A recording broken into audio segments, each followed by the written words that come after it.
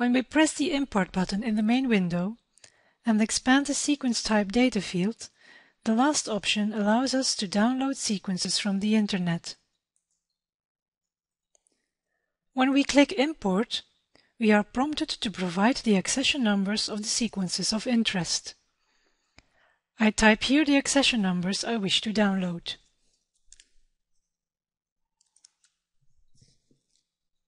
The separation character can be adjusted if necessary.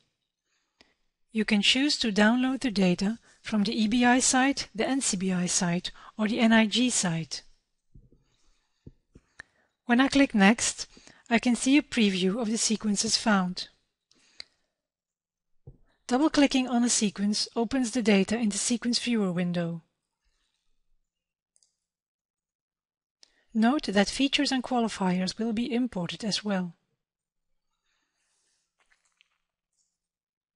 I click on Next and will start creating a new import template for this data format. Here you can see a list of the detected tags in the header field. The user can choose which header field he or she would like to import into a database information field in BioNumerics. I click on Accession and edit the destination of this field to use it as a key field in BioNumerics.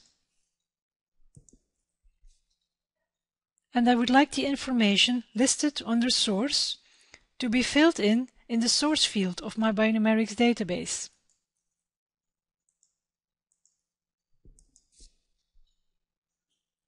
By clicking the Preview button, I can check whether the fields have been assigned correctly.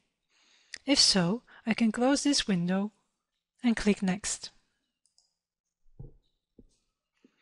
As an entry link field, I will use the key, as this is a unique identifier for my entries. Pressing Finish prompts me for a name for the import template.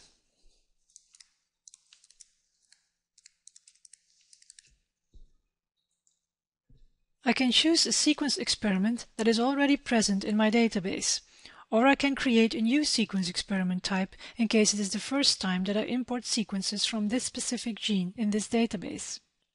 Here I assign the data to an existing sequence experiment.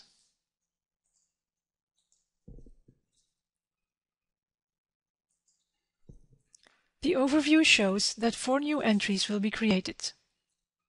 When I click the Finish button, the import will start. The new sequences are added to the database and the corresponding entries are selected.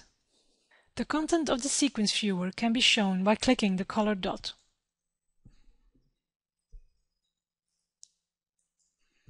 For alternative methods on sequence import and analysis, I invite you to view our other videos.